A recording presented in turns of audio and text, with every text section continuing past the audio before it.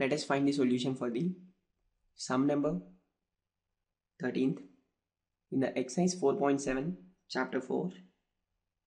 Here the question is that in triangle ABC, AB is equal to BC is equal to CA is equal to 2A and AD is perpendicular to BC.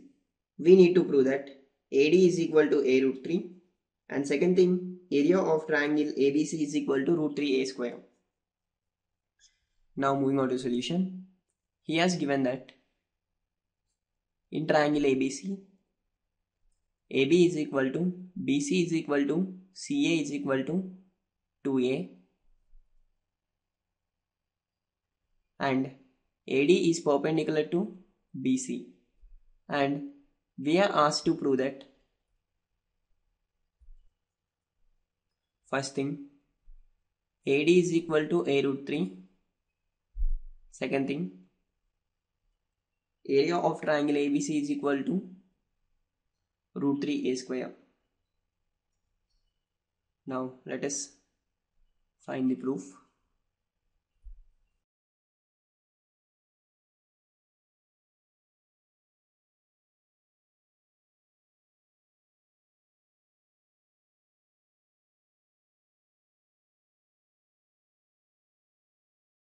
Here he has given that AD is perpendicular to BC.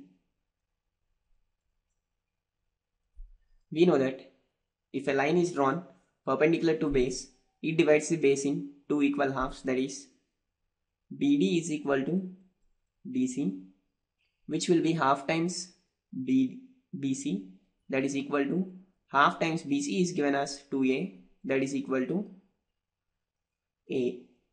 Therefore we got BD as A and we have AB as 2A and AC as 2A and DC also will be the A.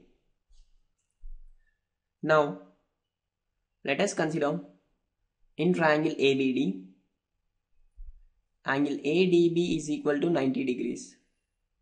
As triangle ADB is a right, as one of the angle is 90 degrees,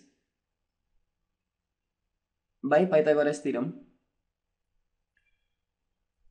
we can say hypotenuse square, that is AB square, is equal to side square plus side square, that is BD square plus AD square.